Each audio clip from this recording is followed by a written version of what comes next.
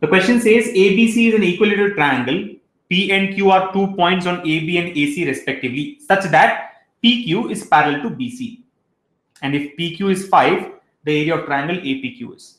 So let's consider an equilateral triangle, right? ABC is an equilateral triangle. So let's take that.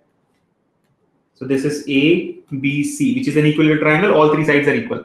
Now he says P and Q are 2 points on AB and AC. So let's say this is the point P on AB and Q is the point on AC, such that PQ is parallel to BC. So you must consider the points in such a way that PQ will be parallel to BC. So see, PQ is parallel to BC. All right. And PQ is 5. This length is given as 5. PQ is 5. What is the area of the triangle APQ? So we need to find out the area of this triangle APQ. Right? Area of the triangle APQ. What do we do? See, very simple. You know that this triangle is an equilateral triangle, which means each angle is 60 degrees. This is 60, this is 60. Angle A also will be 60.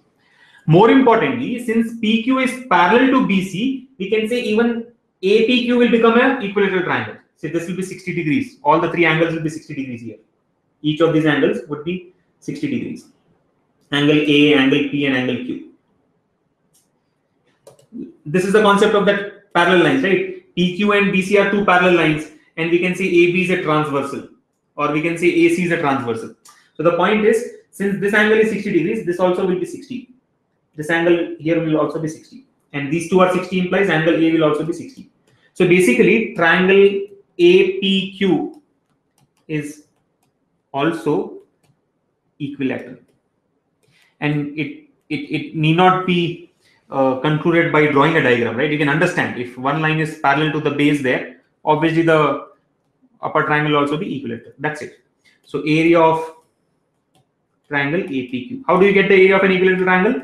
Root 3 by 4 A square, where A is the side. What is the side of this triangle? 5. So root 3 by 4, 5 square. So that comes out to be 25 root 3 by 4. 25 root 3 by 4, option 3. The external bisector of angle B and angle C of triangle ABC, where AB and AC are extended to E and F respectively, meet at point P. So let's consider a triangle ABC. Right? This is A, B, and C, triangle ABC. Now, the external bisector of angle B and angle C of the triangle ABC, where AB and AC are extended. So AB is extended. Let's extend AB, and AC is also extended. So let us extend AC, right? So extend AC. So AB and AC are extended. So this is the angle B, external angle B, and this is the external angle C.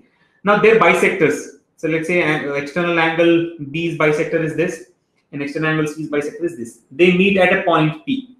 They meet at point P. This is point P. He's asking us to find out. He says if angle BAC is what? 100 degrees.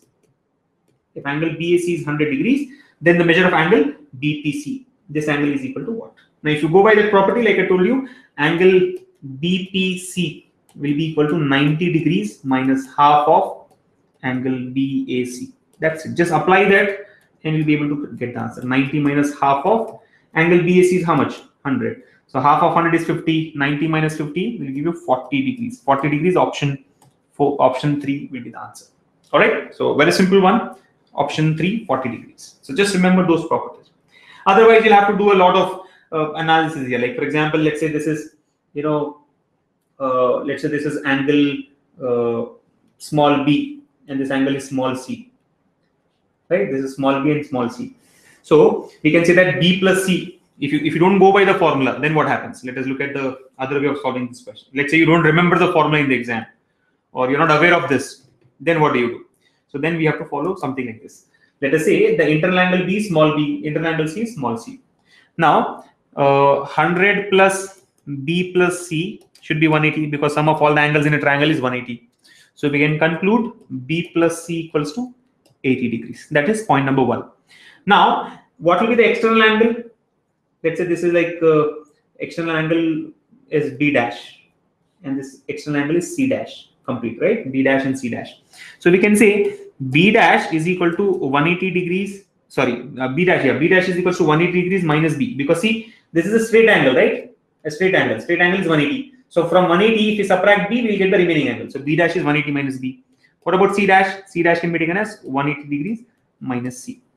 So we can conclude that B dash plus C dash is equal to 180 degrees minus B plus 180 degrees minus C. So this comes out to be 360 degrees minus of B plus C. B plus C we have already calculated.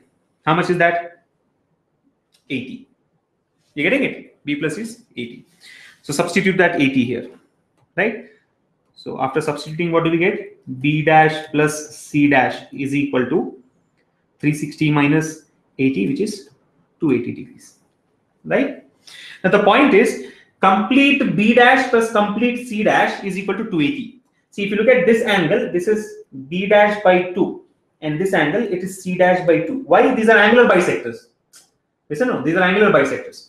So we can now conclude that B dash, I mean the third part is here, right? B dash plus C dash by 2 is equal to 280 by 2, which is 140 degrees.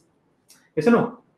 B dash by 2 plus C dash by 2, 140. So sum of these two is 140. So angle BPC can now be taken as sum of all the three internal angles has to be 180, right? So 180 minus 140. 180 degrees minus 140. You're getting it? The complete angle B dash, complete angle C dash is 280. We want half of that, half of their sums. So half of 280 will come out to be 140. So these two internal angles are 140 now. Third angle has to be 40 degrees because 140 plus 40 will make it 180. So this comes out to be 40 degrees. But if you want to avoid all this nonsense in the exam, you'll have to remember this formula, right? Related to in center.